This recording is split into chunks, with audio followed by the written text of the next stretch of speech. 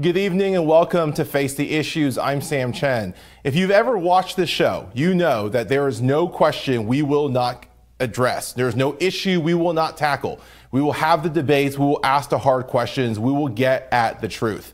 But amidst doing all of that, it is so important not to overlook the humanity that rests behind all of these issues, to come together as a community and to celebrate the success of those around us. And that is the heartbeat behind programs like this that we call Community in Focus. And we begin tonight by traveling to the United States Military Academy in West Point and sitting down with Cadet Reilly McGinnis. Reilly, welcome to Face the Issues. Before we even start anywhere, thank you for your service to this nation. And how are you and your family doing? Hi, great. Thank you for having me here. I was very excited to talk today.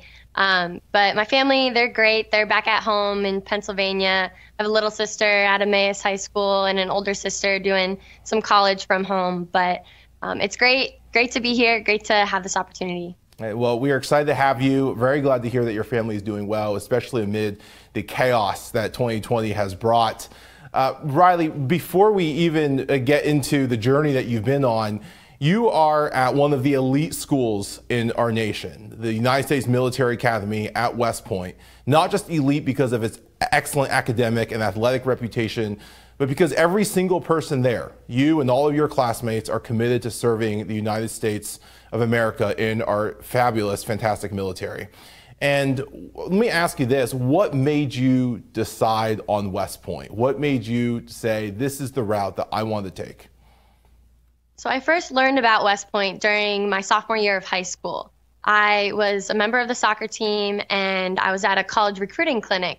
And in the winter is when this clinic took place. And I remember at the end of the clinic, my coach came up to me and said, "Hey, Reilly, the Army coach is interested in you." And I just remember thinking, the what coach? And shortly after, he told me all about West Point, and I got on the phone, talked to the coach, learned a little bit more about it.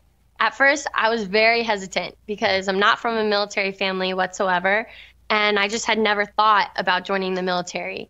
And I ended up going to a soccer camp for a week, and then what really sold me, though, was when I did an overnight visit and got to live the life of a cadet for 2 whole days. I got to go to the mess hall, got to go sit in classes and just interact with the cadets and the staff and the faculty. And I really just fell in love for how welcoming everyone was and how everyone was so personable and truly did care about each and every other person's character development and leadership development as a whole.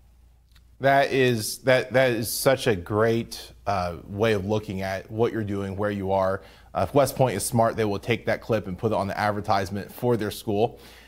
You talked about this camp you went to where you got to be a cadet, and you've been a cadet now for several years at West Point.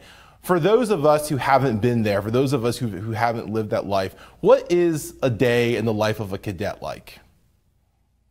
The day in the life of a cadet is definitely a lot different than the day in the life of your typical college student.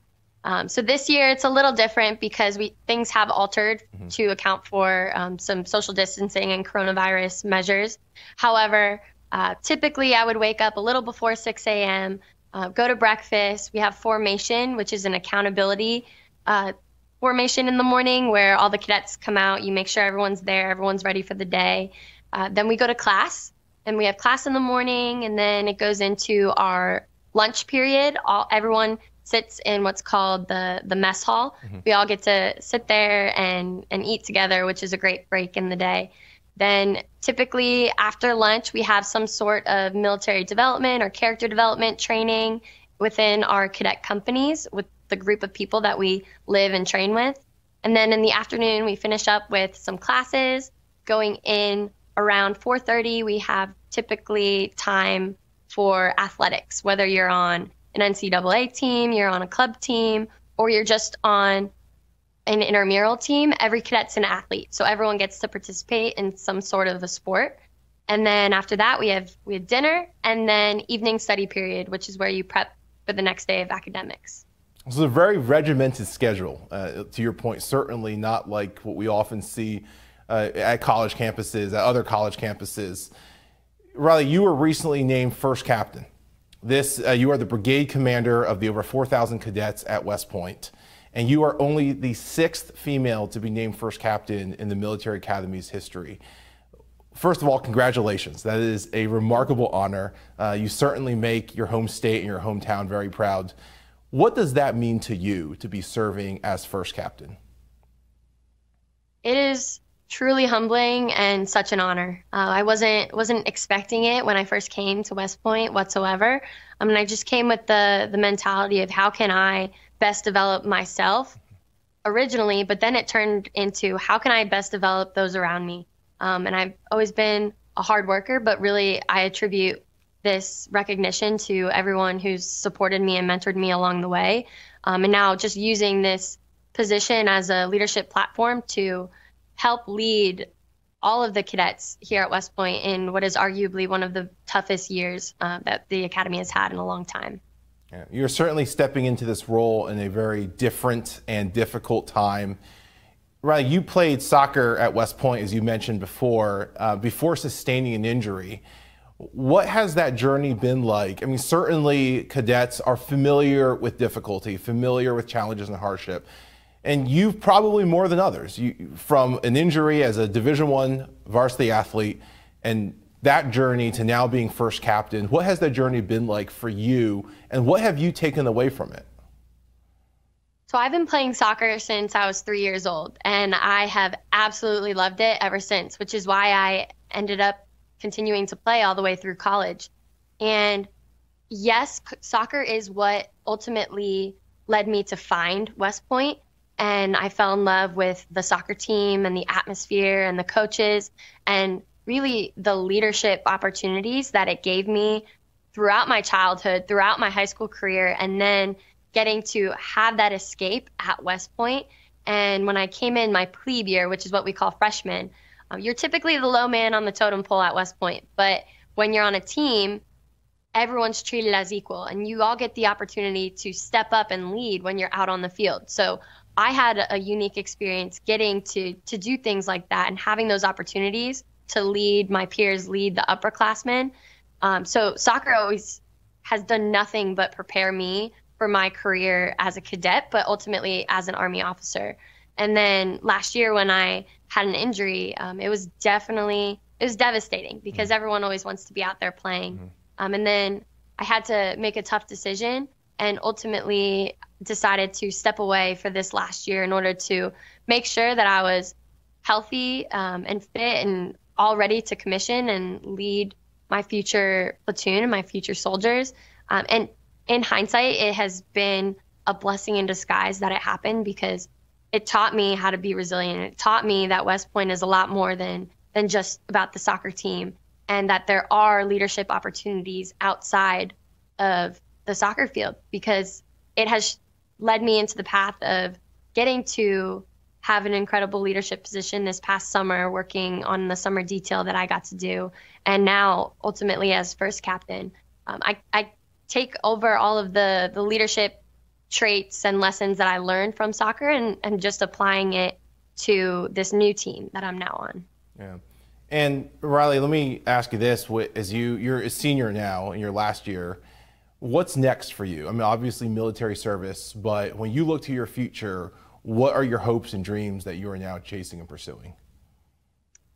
So we get to select a branch and a post. We get to put our preferences in our senior year. Next week is actually branch week, where we get to talk to all of the different Army branches that we have the opportunity to select from. And I have not yet made up my mind. I'm keeping an open mind. And ultimately, I know I'll be happy wherever I end up. So I'm not exactly sure which one I will pursue. I've been looking into military intelligence and engineers a lot, but no, sir, I don't know exactly, but I'm looking forward to it next week. And to a middle school or high school student who might be watching this and where you were some years ago and saying, that's interesting, I might be interested in pursuing one of the academies. What advice do you have to give to them? I mean, it's a very, very rigorous process that includes a congressional nomination. What advice would you give to students watching this and saying, I would love to follow in her footsteps and pursue an education and a career in the military?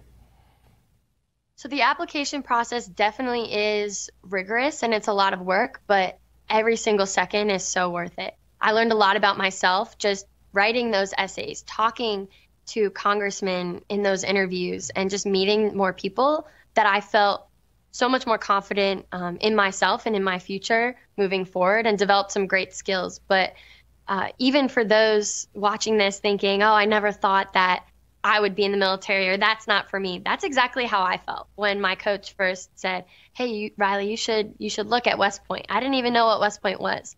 But I think that more people should, male or female, look into the opportunities that the academies have to offer, because it's not only an incredible education and a great opportunity to serve your nation, but also the life skills that you learn. You get tested in ways you never thought you would, and the relationships that you build are incredible. I feel like I have 40 brothers, and I'm from a family of all girls, and being able to say that I have people around me that are really like a family to me, is something that I don't think you get anywhere other than West Point. So I would definitely say, even if you don't think that it would be for you, try it, because you might just be surprised.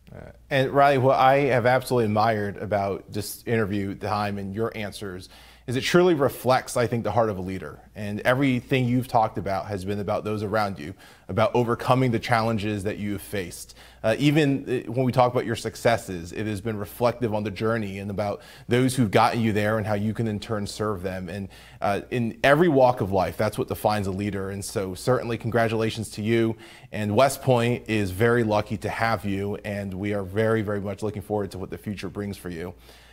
Last question. Obviously, the football season is in the air, but assuming the Army-Navy game gets played, who should we all be cheering for, and what do you think is going to happen in that game? Of course, I got to say, go Army, beat Navy. Not going to root against my team, and they've been training so hard ever since they've been here, so nothing but great hopes for them.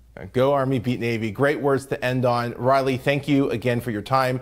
Thank you for your service. Congratulations again, and we look forward to great things from you. Thank you so much.